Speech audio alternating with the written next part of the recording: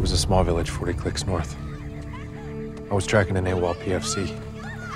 A group of boys, 10, 11 years old, played soccer in a bombed-out hangar every day. Whenever they'd see me, they'd wave. I waved back. One night it got real late, they hadn't returned. Between insurgents and IEDs, I wanted to make sure they got home safe. I went back to the hangar so they wouldn't have to walk back alone.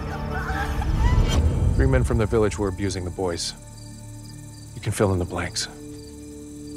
I sent the kids away, but stayed to give the adults a choice.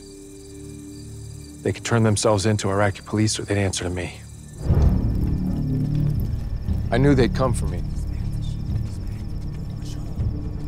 So when they did, I was ready.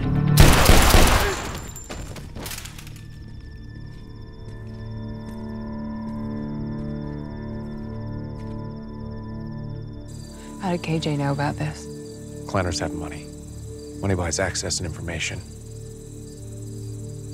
So, you have a problem with me killing people who hurt children?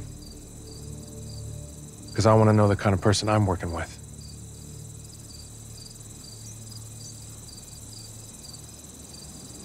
No.